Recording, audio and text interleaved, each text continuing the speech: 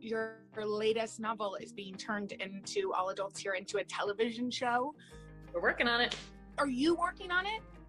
You're writing it?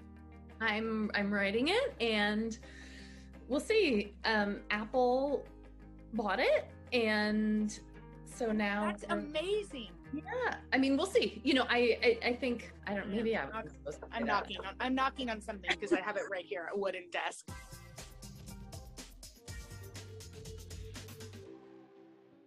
This is Open Book with Jenna Bush Hager, and I'm so happy. I have my friend Emma Straub. She has her book, All Adults Here. It's out in paperback.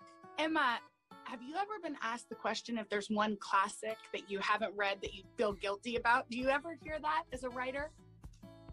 People ask me that so often, and I think that they expect me to, like, you know, sheepishly be like, Moby Dick or whatever. That's exactly what I was thinking. But the truth is, no. I think that I am lucky that there are books that I just haven't had the moment to read yet, because that means I get to read them now as a 40-year-old and not as like an 18-year-old who was maybe assigned it for a class or something. You know, I think that if we can take shame out of reading, we would all be so much happier. But will you read Moby Dick ever? That's the question. Sure. You're going to read Moby Dick? It's entirely possible, Jenna. Okay, I'd like you to email me with the book report. I'm shaming you. I when you asked that question, Moby Dick was what came to my mind, because I'm like, and it's referenced so much, and my oldest daughter was like, well, what's Moby Dick about? And I'm like, it's about a whale. It's an epic, you know, but she's like, you haven't read it, have you? And I was like, nope. And I'll just go ahead and state it here. I don't think I ever will. And you know what? That's fine too. Okay. Your dad is a writer. He writes mysteries and suspense horror books. Well, did you read any of your dad's work? Were you horrified? Were you scared? You know, I wish I could explain it. Like, I wish I could go back in time and see it, because I remember taking one of my dad's books, called Coco, which was published, I think, in 1990, which was when I was 10 years old. I remember bringing a little mass market paperback of that to summer camp with me. And this book, I mean, it's like, it is dark. It is pitch black dark. I just remember being like in my little bunk, like just happy as a clam. I wanted to see what he did, you know, I wanted to experience it. And so yeah, I started reading his books when I was very young. And I think about this a lot because, you know, obviously I, like my dad, am now a writer with kids. And I think that I understood my dad a lot through reading his books. Mm-hmm. Not because they were all personal or autobiographical, but just because I could see I wanted to see what he was thinking about.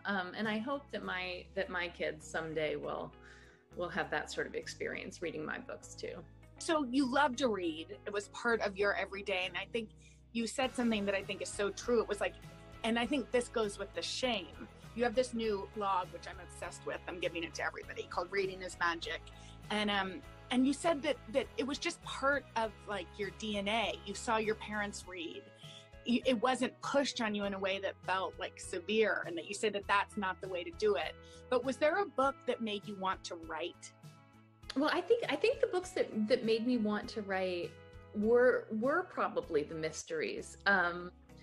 Like when I was maybe in like say like 4th to 6th grade, like that kind of like juicy, like Scholastic Book Fair zone, you know, I was reading like Christopher Pike and Lois Duncan and like Nancy Drew and all of those books. So, but now, will you ever write a mystery? Like, do you have that dark side in you somewhere that could use, or not really? No. Well, you know, it's funny. I mean, so right now I am really close to finishing a draft of a new novel. And I mean, I'm at this point now where I don't know if it's any good yet. I don't, you know, it's not, I mean, it's sort of in pieces, but it's time travel. It's a time travel book. And it's a lot about New York City in the 1990s, which is, you know, when I was a teenager. And so it's darker. It's darker than my previous books, but it's still not a heist. It's still just about like love. You're like, it's darker, but it's not really. Your latest novel is being turned into, All Adults Here, into a television show. We're working on it. Are you working on it? You're writing it?